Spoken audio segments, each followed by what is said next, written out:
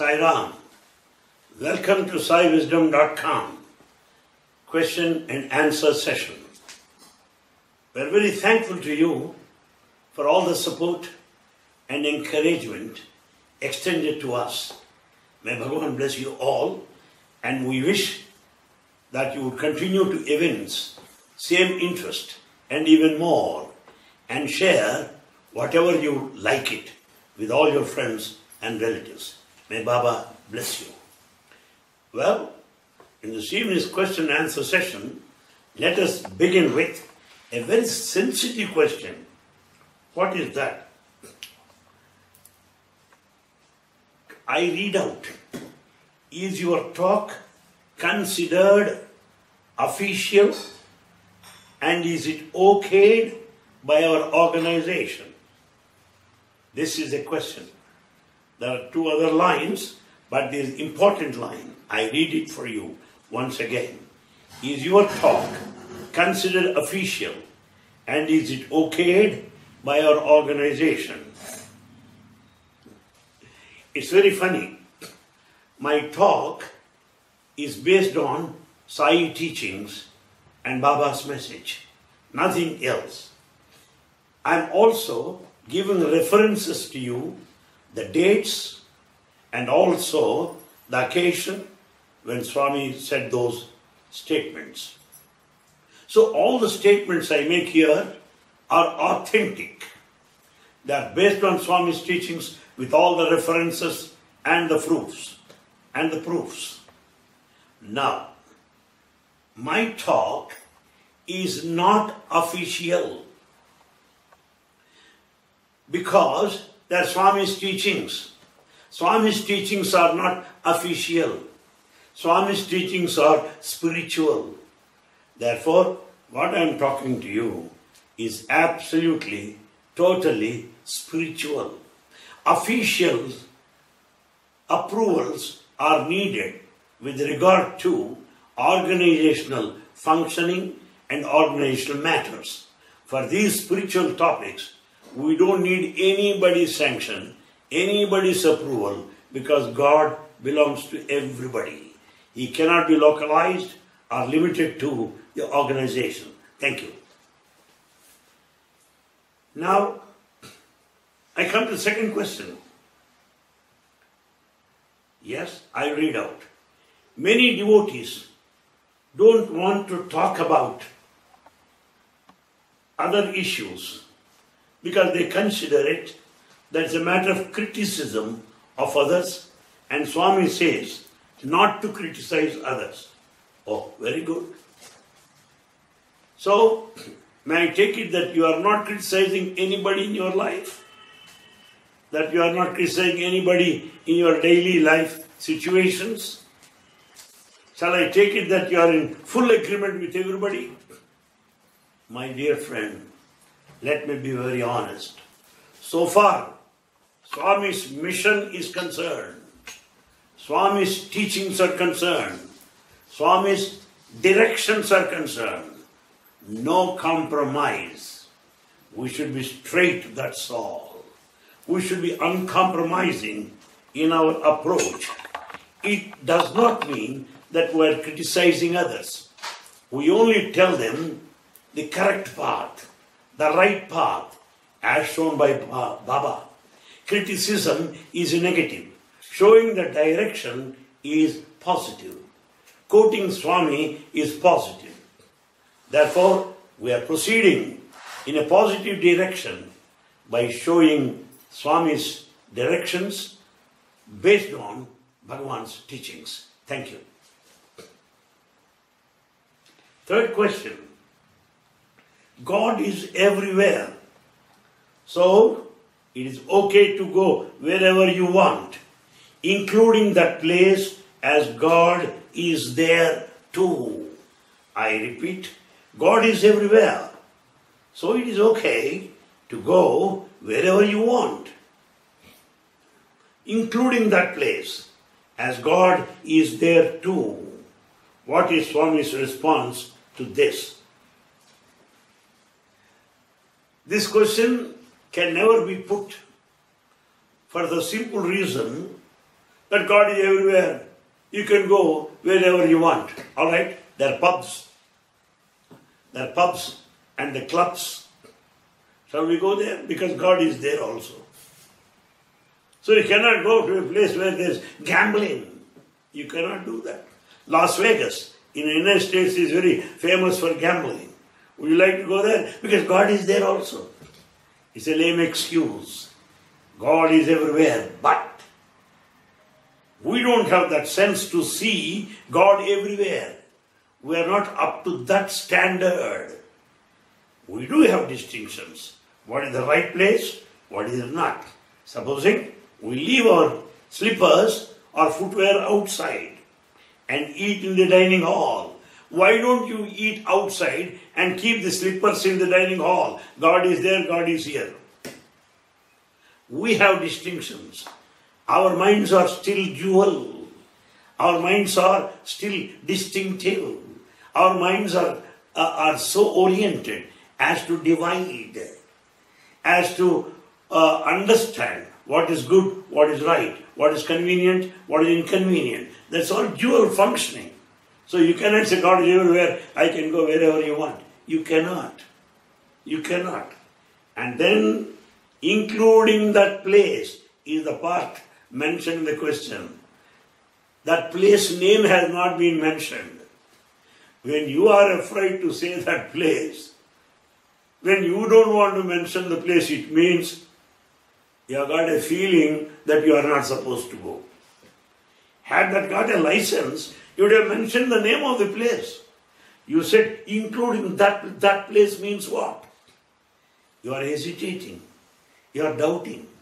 You are not sure if you are comfortable there. You are not sure if it is right to go there.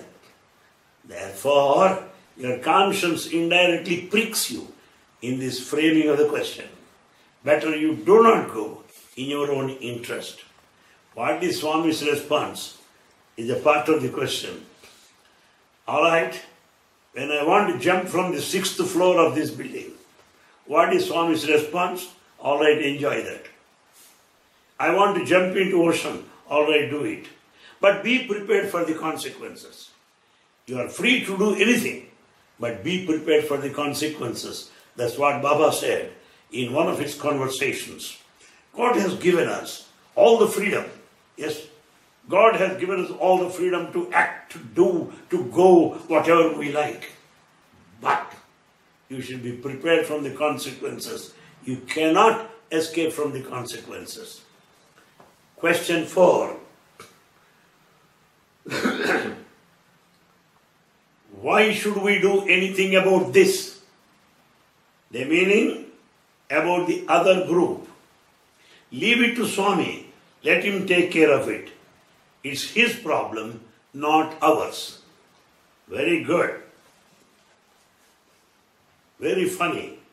Why should we do anything about this? Referring to the other group. Okay. Leave it to Swami. Let him take care of it. It's his problem, not ours. My friend, is this a spiritual question or a worldly question? It is certainly not a spiritual question, because it is said it is his problem. God has no problems. If God has any problems, this is the reason. We are his problem. We only give him all the problems. He has no problems. He is beyond. Therefore, why should we do anything about this? Correct. Supposing when your property is robbed, when your valuables are stolen, why should you do anything about that? Why should you do anything about robbery? Why should you do anything about the theft? Keep quiet. You are not doing it. Leave it to Swami. Come on. Leave it to Swami. Even if your belongings are stolen, leave it to Swami. You need to be careful. You need to be watchful. You need to be vigilant. That is your responsibility. God has given us the mind to be sharp enough to take care of ourselves, our families, our belongings, our institutions, our organizations, with all the sensitivity, with all the responsibility. On the other hand, this is a kind of evasion, escapism. There is no place for evasion or escapism in spirituality. Thank you. The next question. Yes, referring to the other group, they do such good seva, so that's why I am going. Good. Shall I go wherever good is done? There are so many spiritual organizations. There are so many Christian organizations. There are many NGOs, non-government organizations. There are so many people, so many associations doing good seva. Why don't we go there? We go to that place where seva is offered to Swami as a part of our sadhana. It is not the seva that is important. It is the spirit that is important. I take that seva as my sadhana, not for seva's sake. It's not that. The Sai approach, the Sai principle behind seva is different from seva offered elsewhere. Elsewhere, seva is for publicity. Elsewhere, seva is a matter of propaganda. Elsewhere, seva is a kind of opportunism or exploitation or playing with your emotions. But as per Sai principles, you do seva to purify yourself, to perfect yourself, to evolve yourself into the state of the divine. Finally, I may give this answer. It is not the final end of the seva that is important. Means to an end is also important. What means you adopt? Supposing I collect funds and do it. Means totally condemned by Baba. You cannot collect funds. You cannot ask for funds. That's against it. Therefore, our means should be according to Swami's teachings. Means should be according to Swami's directions. Not the seva, which is the end point or end result. Therefore, let us examine it critically, not simply by the outcome of it. No. The means to an end. Means are more important than the end. Thank you. Well, we go to the next question. Everything is God. It is all God. So, why should you oppose it? Good. Everything is God. But I have not grown to that stage as to consider that everything is God. I am sure you too have not gone to that stage as to everything is God. Do you? No. Because you have got preferences. You have got your own choices. You have got your own options. Simple example. You want profit. You don't want loss. You want success. You don't want failure. You want gain. You don't want pain. If you consider both the same as God, as divine, then you can put this question. When you consider birth and death, both are gods. Do you consider both equal? When there is birth, we jump in joy. When there is death, we cry bitterly. There is difference. Therefore, we have not been qualified enough to that non-dual state to consider everything God. Yes, simple example. When someone was about to kill Lord Buddha, he was smiling. Do you smile like that? When someone was about to attack Adi Shankara, he was simply with a solemn, dignified, peaceful face. When Jesus was accused, he was quite calm and peaceful. Do you behave like that? Do I behave like that? No. We are still in this process of refinement, in this process of sadhana, traveling in this direction of non-dual state to consider everything is divine. Till then, we cannot say that. This question, I think, is based on convenient philosophy. Convenient philosophy is not philosophy based on conviction, I am sure. Thank you.